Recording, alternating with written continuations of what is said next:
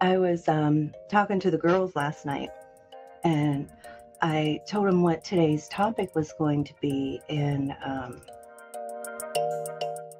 that it was, tips and things that were like helpful, And I said, what do you think was something that was like really helpful, on your end of it, that like now you're an adult and like, yeah, that helped. And I thought one of the greatest things I did was give them a list, detailed instructions, break it down, and you only had to look at one part of the list, number one, and you just do that. Don't make it too big, just do number one. If you get to number two, great. But then when they went out into the world and asked like their boss for a list, they're like, well, I told you what your requirements are. Like I told you, you're going to have to write your own list. Uh-oh. So that kind of backfired, and I thought I just couldn't stop laughing. It's not funny, but oh, I'm like, so that wasn't a good idea. But I guess like a tip for somebody else would be if you do a list for your kids, then teach them how to make the list. But that's kind of the thing though, isn't it? Like if you have like ADHD or whatever, and that kind of the thing where it's hard for you or, other challenges, isn't it hard to break things down into steps? Yes, very So, and difficult. I don't know that I could have gotten my kiddos as teenagers or preteens to stand next to me while I thought through, like I thought out loud, the process of breaking things down into a list. But maybe that's something to try. Morning, Chrissy. We started without you. I mean, we didn't start without you, but we just started chatting like we always No, do. you're totally fine. You're good. I was listening. I just had to braid my kid's hair because every day is Aw. a mayhem here, and that's why I don't normally start till 8:30, because usually between 8 and it's like the witching hour, between 8 and 8:30, where like something typically falls apart, like the dog will pee on the floor, or a kid will throw up, or I'll get I normally they all ride the bus and they get on at 8:23, or 7:23, so I'm good. But today the little three missed the bus. The oldest has a doctor's appointment, so she didn't get out of bed because her dad's taking her, but then dad can't do her hair. So, normal day over here. I set Typical. my alarms, and I make it talk to me, so I put in like a whole sentence, so it's like dot dot dot.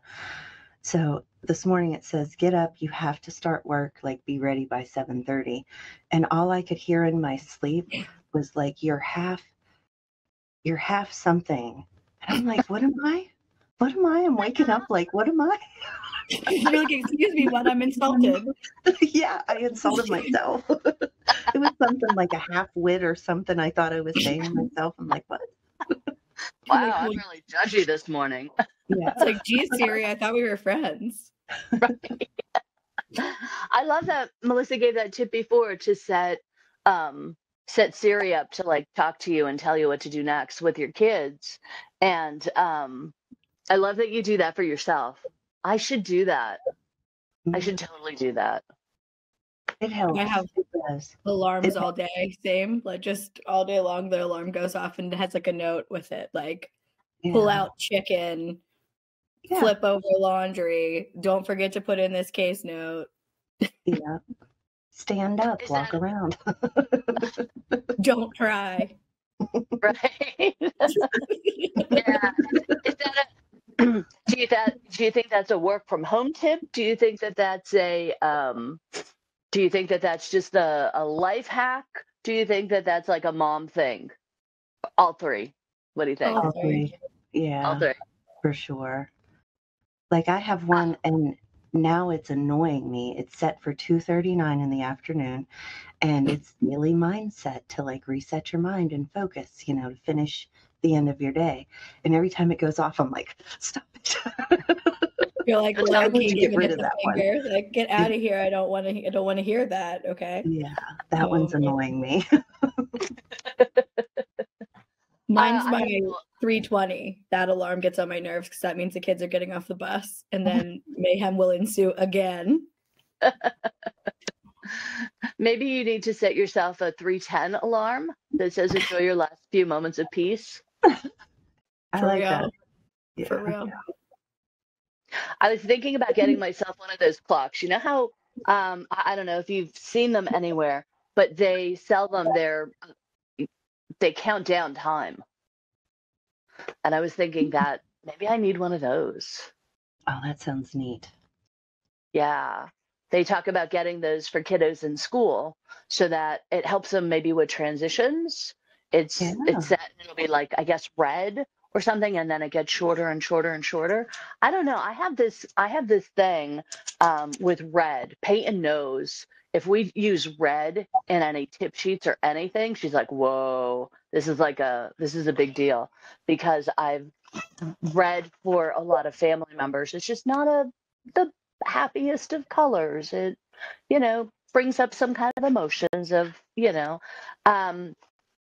so I didn't know that red getting shorter and shorter might, if it was in different colors, maybe I would be okay with that. Maybe something a little bit more tranquil, purple, green, blue, a little bit more relaxing maybe. But yeah, I was thinking about doing that just for myself because, we have deadlines, so many deadlines all day long. I'll tell you, the worst time for me is time in between things. So this ends, but then we have something else that starts at 10 o'clock or, and there's maybe 45 minutes in between. And I always kind of feel like, well, I don't have enough time to do this. So I don't want to get that started.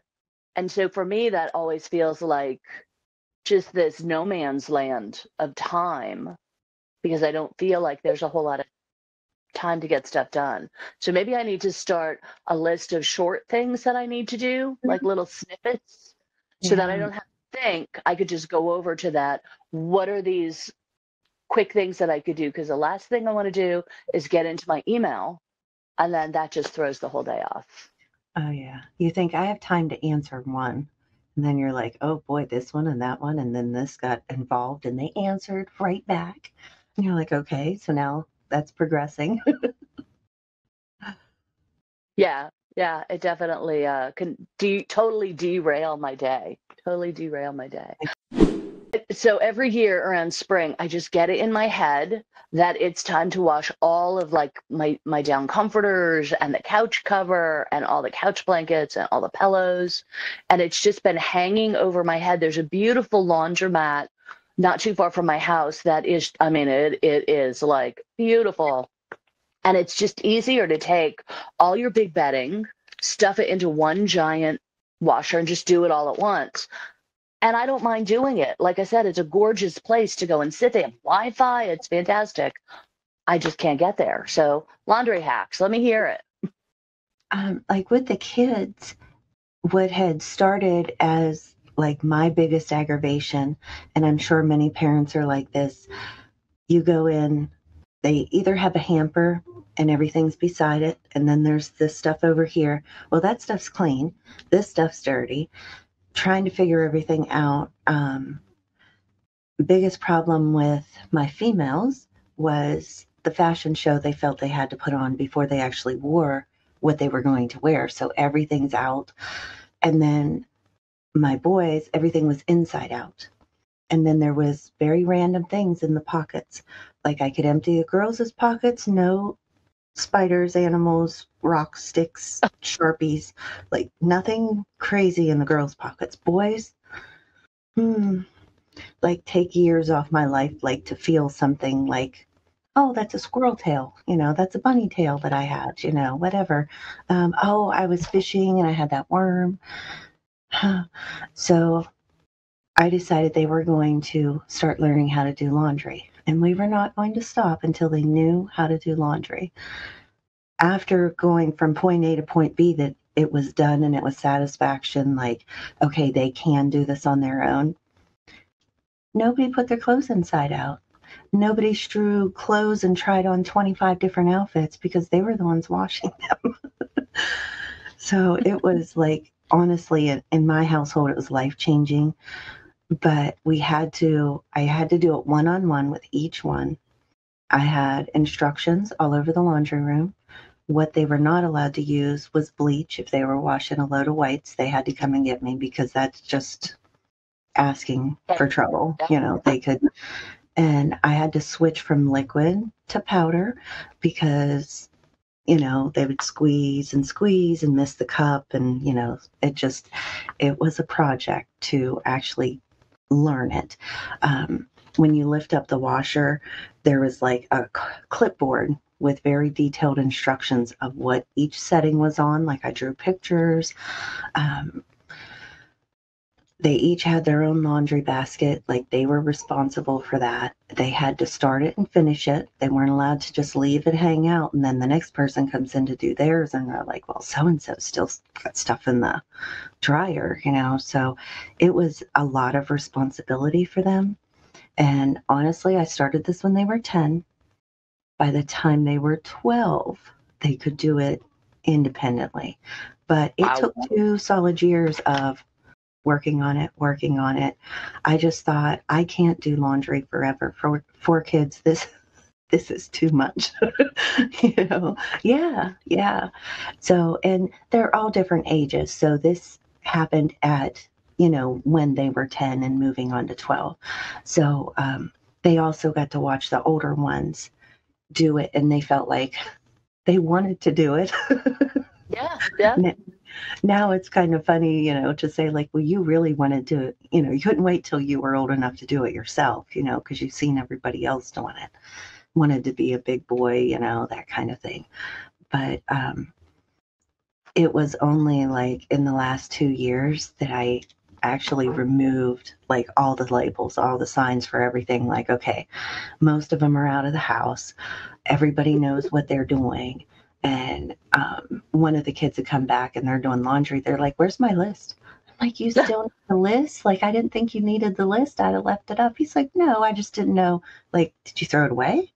I'm like, well, yeah, I threw it away. Did you want to keep it? But it was kind of cute that they actually like relied on that and used it and followed it, try to make something that was overwhelming me into little bite-sized pieces they could learn and do. And it didn't happen overnight, but it was like in my head, it was like this big hope that we'll get to it. Someday it will be happening. And it was honestly one of the best things I ever did for myself. It was teaching them a skill that they greatly needed to have. Probably not at that age, but it just made a huge difference for me that I didn't have to regulate everything everybody was wearing and emptying the pockets. And we were very successful. Nobody ruined appliances, so that was a bonus. I think that's the trick, though.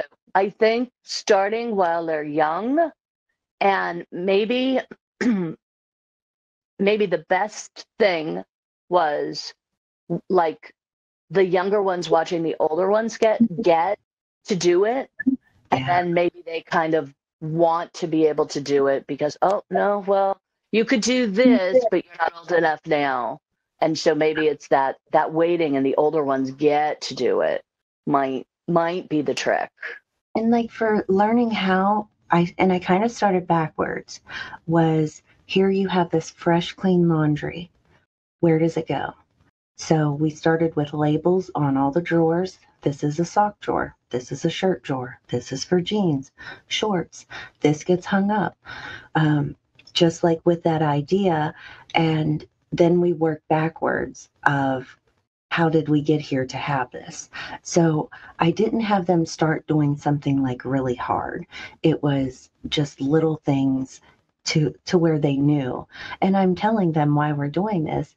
You are going to learn to do this on your own. Like you will start with your dirty clothes that you threw on the floor and bundled up, and you'll fix that. And at the end, you're going to have these clean clothes and you're going to know where to put them. Instead of like, take the clean clothes and put them away. Some of the kids are like, put them away where? Where would you like them? Like they needed more details than that. And even, I would say at the age of even like 16, 17 years old, the younger ones would have like friends over and they're like, oh, your drawers are labeled. Like, and they could have took them off. Like I tried taking them off. They're like, no, I like that. I like knowing where they go. And they left them on for the longest time. My husband's like, don't you think those need to come off? I said, if they're happy with it and it helps them, I don't care if they stay on there forever, you know. But I just think like that, for me, that was something that was very, very helpful. Instead of standing there crying over laundry, like, I'm going to be doing this forever, you know. Oh, laundry's so bad here. And my husband never learned how to do laundry because his dad was still doing his laundry and putting his clothes away when we started dating. And then I went right into doing it when we moved in together. So he's never done a load of laundry in his life.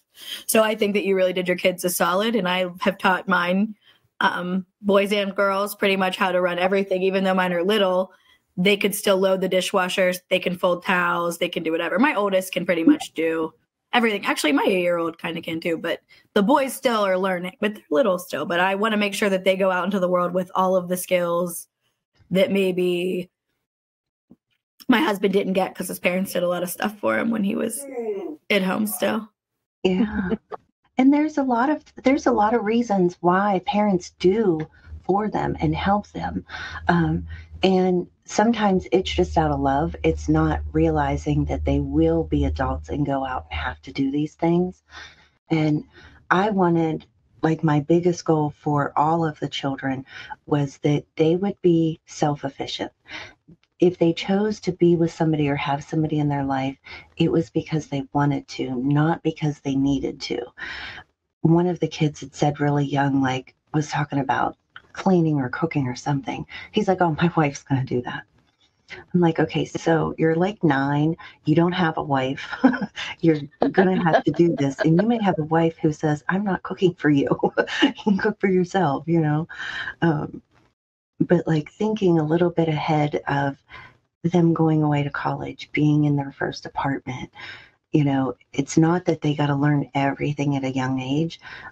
But I think there's a huge thing that a gift that we can give children, that they feel part of their environment, that they feel like they have a stake in what goes on in the home and that they're part of that whole functioning culture that we have at home. I think that's important. Yeah, I agree. I'll tell you what, my kids were really good at doing chores every day. I mean, they had a minor kind of chore until I started working from home. And then I think it became this idea of, oh, well, mom's at home. And probably maybe more my mindset changing, like, well, I'm home. So if I could even go back in time and tell myself to not do that, like in my house, chores weren't chores because I needed something done. Like, I do not need to argue with you for 20 minutes to unload the clean dishwasher. That will take me like 4 minutes. You're doing it mostly to contribute, to be part of the household and have some pride in where you live. But my son was going to camp, and as I was reading the camp stuff that they send in advance, they said you had 2 choices. You could either send your child's clothes out to be cleaned, or they could do their own laundry. Well, my son was going to camp and maybe he was like 10 or something. And I was like, I am not sending a little boy's underpants out to a dry cleaner. Like, no, thank you. Plus, camp was like an arm and half of a kidney. So I started teaching him how to do laundry just because I'm like, you're going to get there and you're going to have to do your own laundry. Luckily, when he got there and he was young enough that they did have somebody do the kids' laundry, I guess. But he knew how to do his own laundry after that. Funny story. Send him up to camp. It was maybe like the 2nd or 3rd time he was there. And they call me one day from the nurse's office that he has a weird rash. So they're going to take him to like a Med Express kind of place. Come to find out, he ran out of body wash and decided laundry detergent was just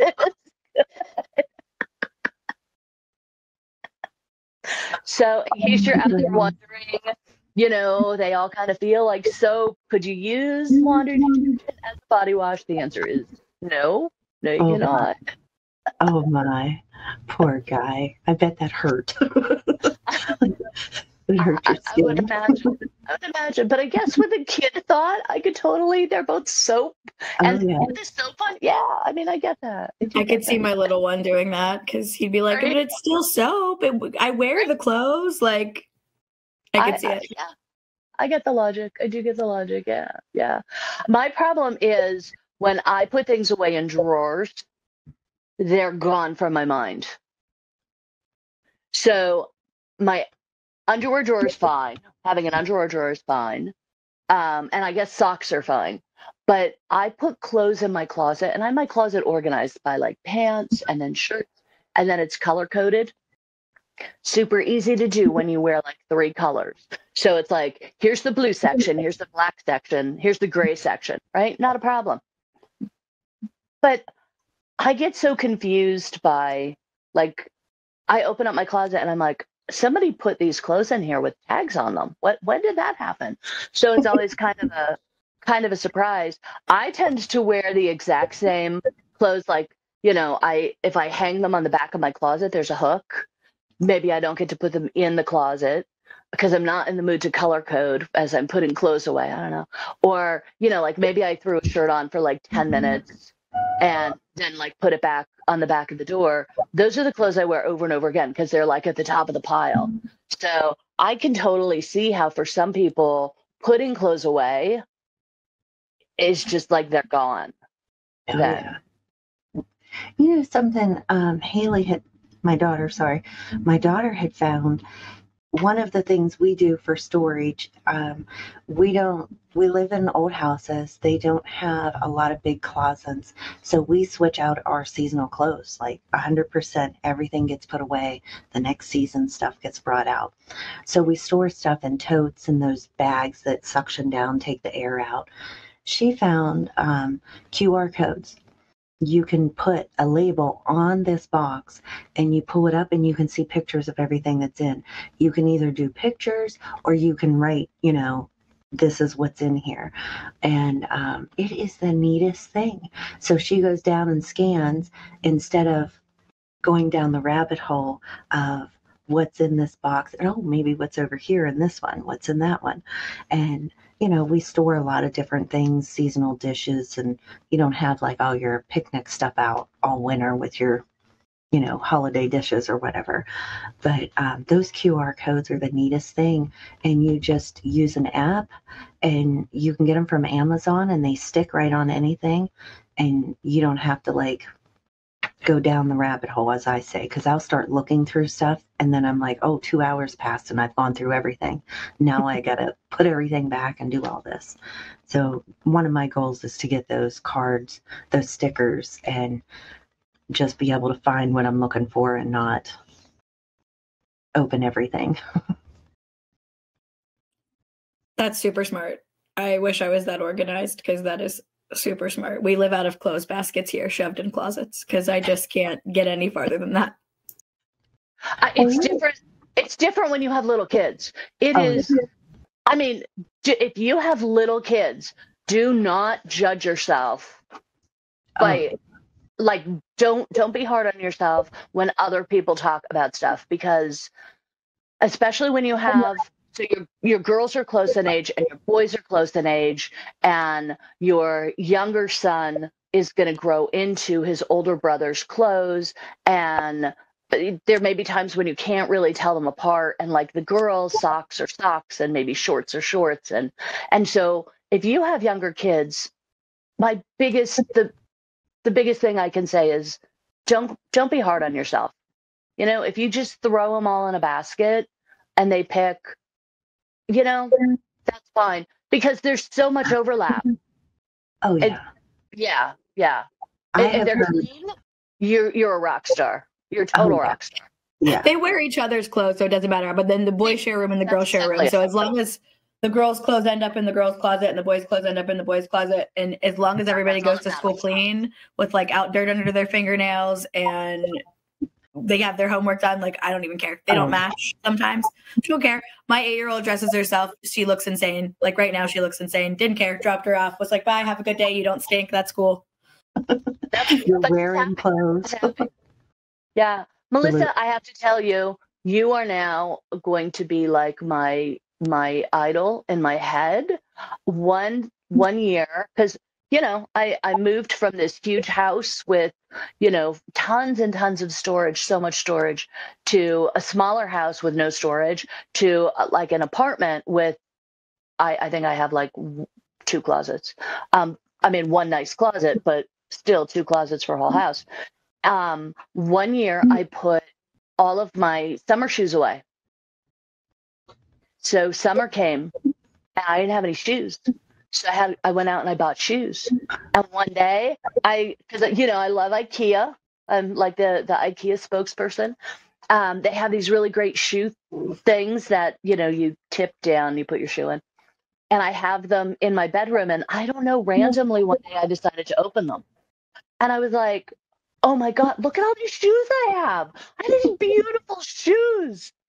So I need to set, if I do something like that, I would probably have to set an alarm for myself and be like, hey, maybe go check some of those bins and stuff. I have storage underneath my bed, a whole bunch of storage underneath my bed. And my younger daughter was here, and she said to me, she was like spending the night. She was here for Christmas, the holidays, whatever. And she's like, pillows, two pillows. And I go in my room and I'm like rooting around for pillow. Like, where's my? She leaves, and like 2 weeks later, I pull this beautiful bin out from underneath my bed that has all the bedding that you would need: sheets, a pillow, like squishy, nice, great blankets. I'm like, oh man. So I organize myself, and then I totally forget they even exist. So Yeah. The things you're talking about from IKEA that tilt out, we use those by our door too. Like one of them's for shoes. The top one I keep the dog treats in, and me like too. Yeah. leashes and stuff like that. That it's like right by the door. I love those things. I know, they're great. Yeah. So if anyone ever feels like bad about their organizational and they're like, oh, I wish, yeah, I am your cautionary tale. You could be like super organized. Everything would be great. I wouldn't have, there's like an entire side of my closet that I don't generally open that side of the door except to get the iron out and the ironing board. And I hate to iron. So that entire side of the closet is completely dead to me. Every time I have to go over there, I'm like, oh my God, look at all these clothes I have on this side. Amazing. The only times I try to be organized, I lose whatever it is that I am organizing, so it doesn't matter. Like Christmas stuff, we've lost so much Christmas stuff that I have a feeling when we move, like we're going to have to just like donate bins and bins and bins, because every year I buy new stuff because I lost the old stuff. So yeah, no, I'm not great at that. I'm a needs to be seen kind of person, which is why stuff just stays in black baskets and drawers. And yeah. But now I have this picture in my head that Melissa has created where I could imagine, because especially when my kids were little and they all wanted to have birthday parties. And so, you go out and you buy the little grass skirt because this time the theme is like a luau or a beach party or something. That would have been great to have this list of everything and know exactly where it was and what you had. And I could even picture like, that would be great because you could plan all of your whatever right from your couch by pulling up that QR code and seeing exactly what you have and kind of going along with it. So yeah, I have this picture in my head. Chrissy, let's you and I get together and we'll find a time and we're going to schedule Melissa to do an in-depth training for us on how to do all this stuff. And then we'll brainstorm ways that once it's done, we could like set reminders, like early November. You do, in fact, I could picture it now, the little note coming up on my phone or on, at the bottom of my computer screen. I'll be in a meeting and it'll say, you do have Christmas things. You don't have to buy anymore. Do not buy any more Christmas ornaments because you have 767 in a tail. Oh my gosh. Don't worry, Melissa. Since you're only a county away, when we move, I'm going to be like, hi, your friend in Washington County, she really could use some organizational help. For sure. I'd love doing that, honestly. Oh my God, I love doing that too. You call me. I will have someone on it.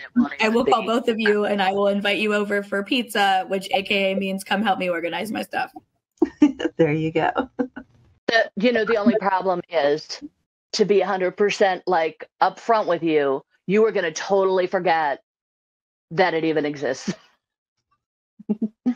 So it's not the organizing, it's the post-organizing. I had this pair of shoes, and I don't know why, they got cheetah print on them. Little boots. I thought they were the cutest thing in the world. Got them the next winter. I can't find them. Like, I just don't know where they are, so I bought another pair. I ended up with 3 pair of the same shoe because I liked them so much and could not remember that I had them. And I ended up having to give 2 sets away. But when I realized, like, all 3, like, why did I do this? Like, I must have really liked them and could not remember where they were. I love that. Hey, like, I'm gonna give like a shout out to Chrissy, the ultimate multitasker. Are you doing the hand signs in the background to be like, her medicine list is on the refrigerator. Don't forget to take her lunch and drop her off at school. It's my oldest kid. She took her hair out of the braid that I just did, and she's complaining that one side doesn't look like the other. And I'm telling her she looks fine. Because normally I don't have kids here at this time of day because they're at school, but I have one here right now. But you were talking about shoes. I was taking my shoe off also because I have 3 pairs of this shoe. The identical exact shoe. I have 3 pairs. Because of the same thing. I would like lose a pair and be like, no, I need my favorite shoes. And then I would rebuy them from Kohl's and then I would find the old ones. So I have like the bummy ones, which I have on right now. And then I have like mid-level ones. And I have like nice ones if I'm doing something nice. All right. Well, with the fact that Chrissy has to redo braids and I have been playing with Bear on the side here because for some reason I'm not sitting at my desk, so I'm not at work as far as he's concerned. So I better go let him out before I have to start my day. But thank you, ladies, for your time. And let's get together again next week and talk about something else. And if you're listening and you want us to talk about a topic that, is important to you, reach out to us. We'd love to hear from you. Bye, ladies. Thanks for your time. Bye.